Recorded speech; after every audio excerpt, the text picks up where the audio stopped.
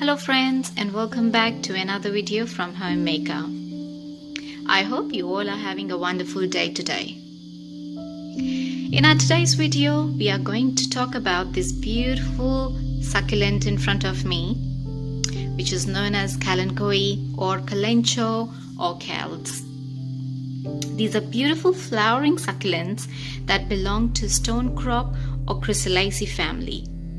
These plants are native to Madagascar and they thrive in arid environments.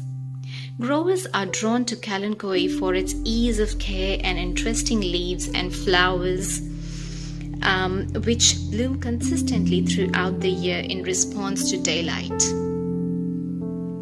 Now, they are slow growing plants and they reach their mature size in 2 to 5 years. They come in many different colors like red, pink, orange, yellow, white, and many more. Aren't they beautiful? Look at its leaves, look at its foliage, its beautiful bright flowers that look like roses. So nice.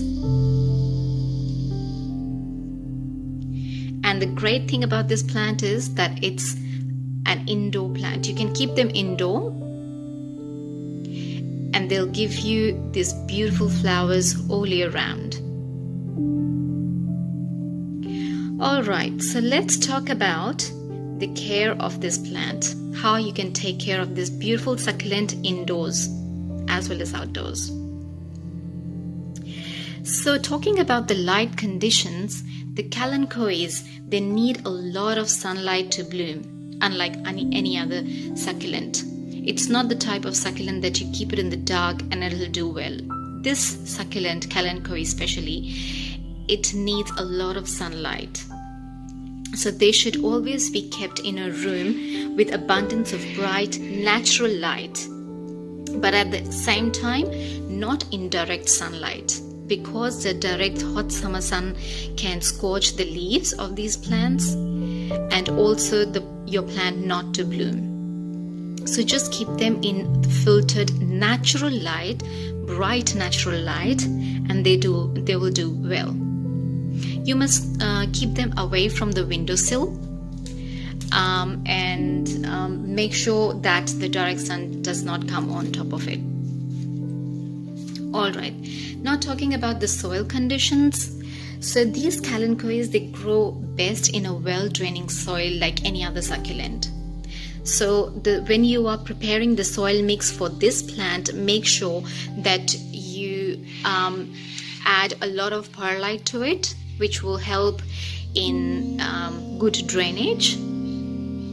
So I can say a good mixture, a good blend of 50% cacti or succulent mix and 50% of potting mix will do for this type of plants. Or what you can do is take 60% of peat moss and 40% of perlite for this plant.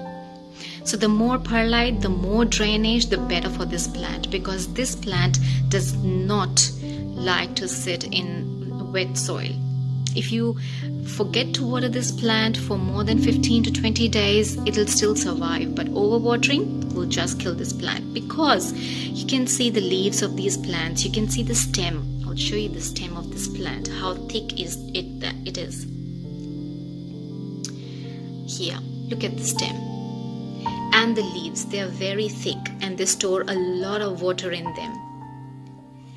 So if you overwater your plant or you water them very frequently, then the roots and the leaves of this plant, they'll soak a lot of water, which can lead to root rot and eventually the death of your plant. So do not overwater this plant. You might also consider potting your plant in a clay pot or a terracotta pot, because the terracotta pot will absorb the excess of water from the soil. Even if you get to put more water, the terracotta pot will absorb the excess of water, keeping the soil nice and dry, like not soggy. the same time. So watering your plant once in 2 weeks should be fine, and even less during winter or autumn season. The best strategy to check whether your plant soil is dry or not is to stick your finger first few inches into the soil and see if your finger comes out dry with no soil sticking to your finger. That means it's time to water your plant. But if you feel any moisture at all in your plant, then you can wait for a couple of more days and then recheck your soil after some time for any dryness or anything, and then you can water your plant. So this was all about watering. Regarding fertilizing your plant, so you must fertilize your plant, your Kalanchoe, during the bloom season. I mean during the spring or summer season, when the flowers are there, when your plant is blooming, this Kalanchoe, they needs to be fertilized. So a well-balanced indoor fertilizer will do, because these plants are flowering plants, they give out flowers. So even if you add vermicompost or organic compost or worm castings into the soil, it'll keep your plant healthy and it'll keep your plant blooming as well. So fertilizing your plant once in a month during the spring and summer season will also help.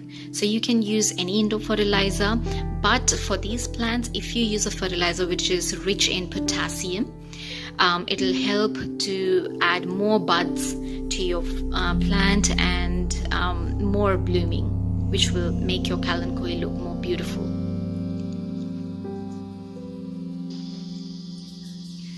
Alright, so regarding temperature conditions, as I told you that these plants are native to Madagascar, so they like to be in warm environment, an arid environment. So they love to be in the temperatures between, I can say, 55 to 80 degree Fahrenheit. And humidity, I can say the normal indoor humidity is just fine for them. They don't need extra moisture or a mist of water on them because they're succulents. So they love to be in warm conditions. You must always make sure that keep them away from cold drafts. So and freezing cold temperatures. So if you keep your plant, if you're keeping your plant outside, then during the winter season or autumn season, you might need to bring your plant inside and keep it in a nice warm spot, because these plants like warm temperatures. And one more thing that I would like to tell you about this plant is that these plants are unfortunately very toxic to the pets and other livestock as well. So you might need to keep them away from your pets if you have at home cats, dogs and other livestock, if they like to nibble on your plants. So you would like to keep your plant away from them, because these plants, the leaves and the flowers of this plant, it contains a chemical compound which is quite toxic. It's called bufadienolide, something like that. So anyways, you don't need to do anything with the chemical compound, but just to let you know that this plant is really toxic. Ingestion of the leaves or the flowers of this plant can cause severe poisoning. It can cause diarrhea, vomiting, abnormal heart rhythm. So please, if you've got small kids or pets at home, keep this plant away from them, because it's quite toxic. So yeah. Okay, now we'll talk about reblooming this plant. So after the blooming season has gone and the flowers have dropped off, what you do is you just cut those fallen over flowers, you cut them, and your plant will be kind of it. Now these plants are same like poinsettias, which go through photoperiodism. So if you want your plant to bloom in winter season or autumn season as well, then what you need to do is you need to provide at least 11 to 14 hours of darkness to this plant for your plant to rebloom in the next season. So what you do is during the winter season, you place your plant in in a place where there's complete darkness. Complete darkness means pitch black. It has to be. So either you keep it in your closet where not even a single ray of light should enter, or if you have a room where no one enters, it's always dark, like a storeroom or something, then you keep your plant in there. Or if that is also not working, then you put your plant in a box, in a carton box or something, so that not even a single ray of light should go inside. Even if your plant receives even a single ray of light, that whole cycle will be disturbed and your plant is not going to bloom. So what you do is you provide 11 to 14 hours of complete darkness to your plant, and your plant will be all ready to bloom in the next season, in the next spring season. So this plant works same like of poinsettia, and poinsettias are also succulents, flowering succulents. So, but they get the red bracts or whatever bracts they have, pink bracts, whatever on them. But these ones, they flower. So this was a reblooming tip that you can try. I haven't tried it yet with my Kalanchoe, but if you want to try, you can try that one. Because it's still spring and my plant is still blooming, so I haven't tried it. Maybe in winters I will try the same. Regarding propagation, so this plant, because it's a succulent, it is very, very easy to propagate this plant. This plant can be propagated through the stem cutting as well as the leaf cutting.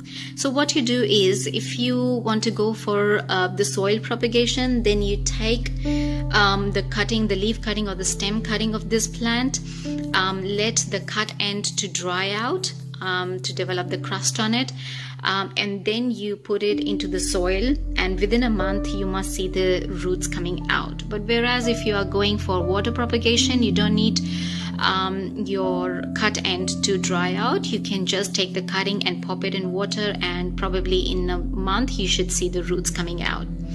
And once the roots are well developed, you put it back into the soil, and your whole new Kalanchoe plant will be ready.